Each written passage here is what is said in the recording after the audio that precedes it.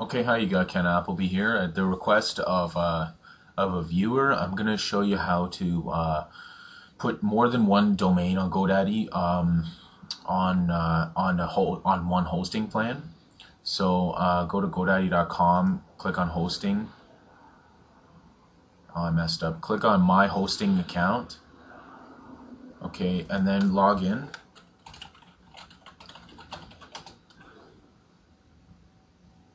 Okay, then go to your the account that you have with your hosting on it.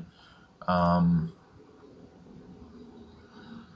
okay, and then you go to my domain, your domains, and you'll see that it's got like your domain already in there, the regular one.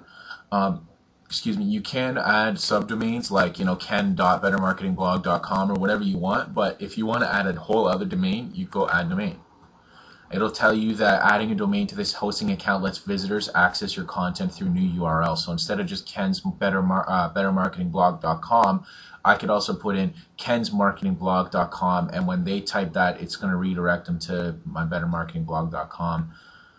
Deluxe and premium plans can point an added domain to any new or existing subdirectory or nested directory, meaning that if you have a deluxe or premium package, you can point to more than just the root directory. For instance, bettermarketingblog.com is the root, but bettermarketingblog.com/Ken is an existing subdirectory.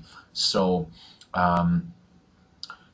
if you have the better plan, you can do that. If you don't, you got to go to the root. So to point this domain to the root, which is just represented by / leave the default folder setting. Economy plans can point to the root only. So you're going to put your other domain in there, saying it's I have this other one, heavycashflow.com, and then you just say, actually, let me do a different one, runwithcash.com, because I don't think I have anything on that one yet. And then you just say okay. I wonder what this bulk is here. Oh, okay. See, that's what you could do too, is you could just look in your bulk, and then you could pick any one of these domains here and put them over. So I'm going to use, run with cash. So that's here. I'm going to put it over and say okay. And now my domain is there and it's sitting there. So the status is pending, and then they're like, I think they can do it in 15 or 20 minutes, then you should be good to go. So I hope that answers your question. If you're looking to use more than one domain with the same hosting plan, this is, I think, how you're going to do it. So enjoy. You got Ken Appleby here.